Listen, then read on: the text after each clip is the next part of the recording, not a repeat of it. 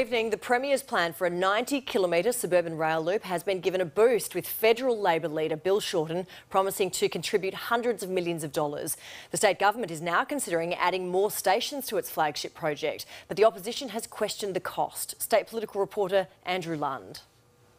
Braving the morning breeze, Bill Shorten was given a rooftop briefing by the Premier. So basically run straight through along here. Before pledging to match State Labor's $300 million commitment to plan the suburban rail loop. We're going to end the drought on infrastructure investment in Victoria. That'll mean we'll be able to get more of that work done faster and moving perhaps beyond engineering and design into that important pre-construction work. The 90-kilometre rail line would link Cheltenham with Box Hill, Doncaster, Broadmeadows, the airport, Sunshine and Werribee. Every dollar that Victoria needs to make this city railway a reality is committed as of today. $600 million on a project that's conservatively costed at $60 billion.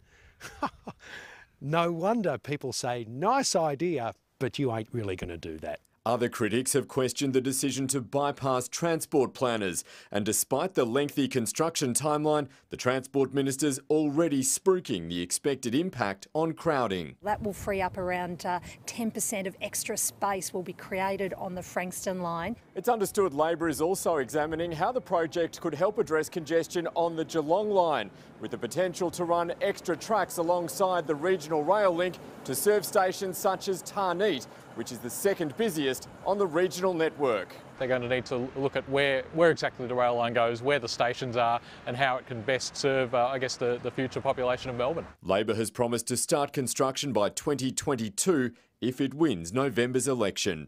Andrew Lund, 9 News.